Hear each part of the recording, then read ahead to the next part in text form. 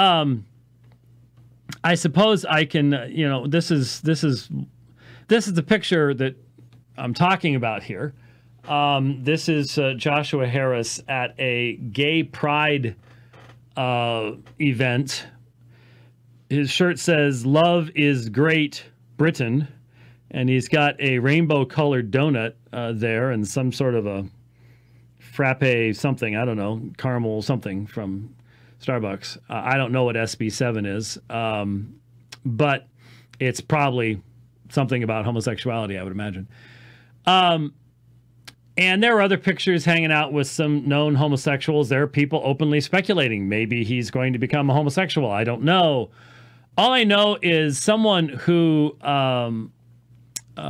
basically was involved in the purity culture, and then obviously because of his books, because of what he made from his books, there was a restraint for a certain period of time, but that restraint has now been removed. Marriage has ended. He's come straight out and said, by any standard I can think of, I'm not a Christian. And so all of a sudden he's running around at gay pride events.